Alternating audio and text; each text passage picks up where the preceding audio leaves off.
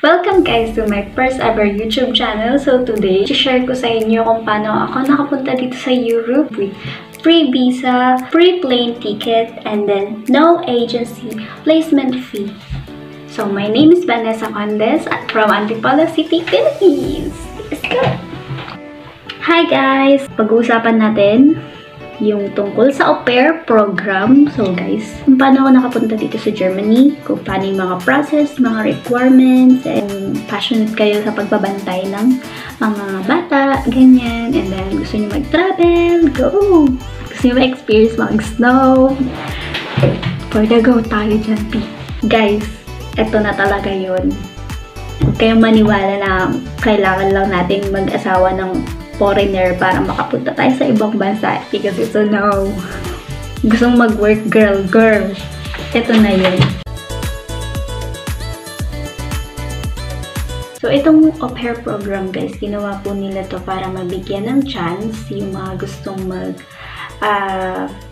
mag-spend some time sa abroad, mag-work ng abroad, and then makapag-experience ng ibang culture, matutunan yung language nila. Pair program is a cultural exchange program. So, pagdating mo dito, matututunan mo yung kultura nila and matututunan nila yung kultura natin. Matatry mo yung mga pagkain nila, and ikaw i-introduce mo din yung mga pagkain natin mga Pinoy, and then turuan mo yung mga bata na magmano or using po at opo.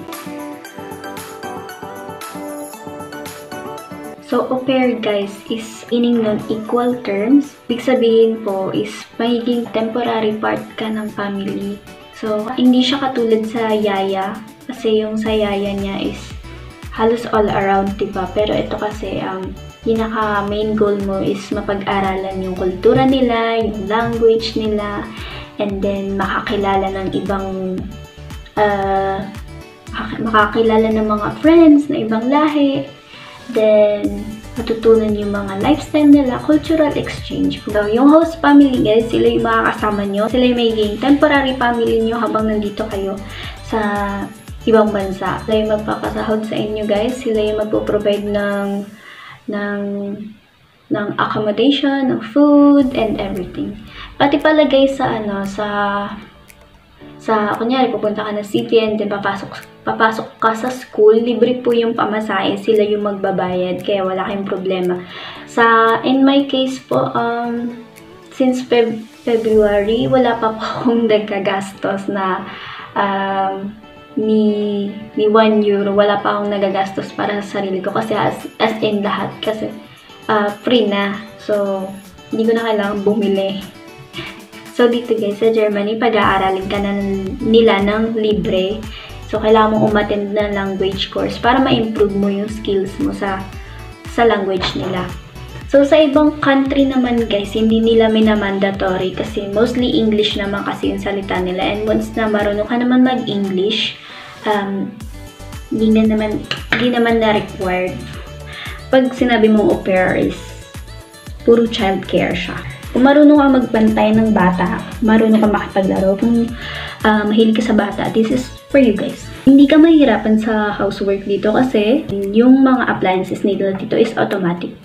Meron silang dishwashing machine, meron silang dryer, meron silang washing, may vacuum sila, kaya hindi kayo mahihirapan guys. So, sa pagbabantay mo ng bata and gagawa mo ng household chores, in exchange nun, meron kang free accommodation, 280 euros pocket money, meron kang 2 days paid vacation per month, and then meron ka ding additional na 50 euros para sa school allowance mo. May health insurance ka, and then may day off ka. Sa akin kasi meron akong 2 day off per week, and meron ka ding 4 free evenings per week. So, yung au pair guys, hindi po siya work talaga kasi ang work hours niya lang kasi per day is 6 hours, and free lahat. Free yung food, free yung sa mga necessities ko, sa mga, like, kunyari, mga shampoos, hindi na ako kailangan bumili kasi free na siya dito. And then, pati yung kunyari pupunta ka ng city and then kailangan mo nga pumasok sa school. So, free siya lahat. So, ang requirements natin guys para maging au pair ka is, hindi ko sure kung pwede yung lalaki, pero may mga nakikita kasi ako sa ibang bansa na may mga au pair din siya na lalaki, but mostly kasi babae talaga yung hinahanap nila. Age 18 years old hanggang 30 years old. Basta single, kumbaga walang asawa, and walang anak.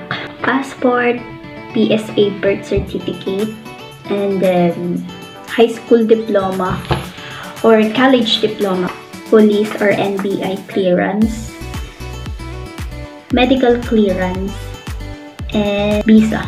Yeah. So, childcare experience is hindi naman nila nire-require, or kung may experience ka mag-alaga ng kapatid or mga relatives mo na mga cousins, ganyan, pwede na sa kanila yun.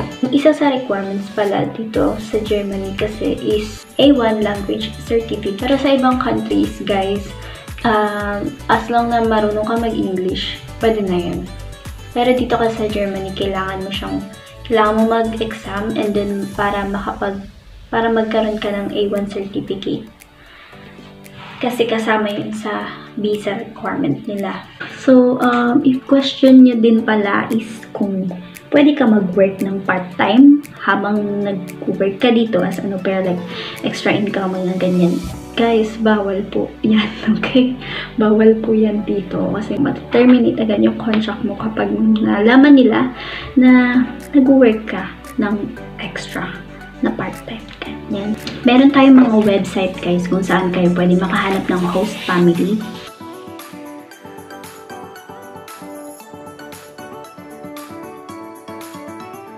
So guys, 8 countries, pumili kayo dyan. Pero, so yun guys, punta lang kayo dito sa aupair.com and then, punta kayo dito sa may au pair programs here. And then, lalabas na po ito lahat. So, ito yung mga countries na naghaharap ng mga au pair all around the world. So, scroll lang kayo po is, yun dito guys, may kita nyo lahat. So, meron tayo Australia, Austria, Belgium, Canada, and etc. Guys, mag-register lang kayo for free. Here, click fill upan mo lang to guys. Madali lang yan since mga information mo lang yan. And then, punta lang kayo sa next. And after yung makapaggawa guys ng account, babalik tayo dito. Example lang is tong mga to.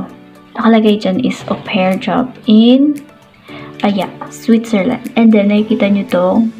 So, may nakalagay na siya na months kung ilang stay. Kung gaano katagal yung contract mo. And then, ito, 2 to 6 months lang siya. Kung gusto mo lang ng experience talaga. Ito, kung gusto mo pang matagalan, go. Sa Germany yan. Yung au pair, guys, pwede mo siyang gamitin as stepping stone mo para makapunta sa ibang bansa. Guys, madaming opportunities after nito. Ayan. So, I hope na nag-enjoy kayo dito sa video nito. So, next video, guys, tatalakayin natin is yung visa processing, and then mga interviews, mga tips sa interview. So, pwede ko kayong i-guide sa au pair journey nyo. Please like and subscribe.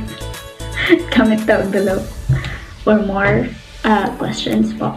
I hope to see you in my next videos. Okay?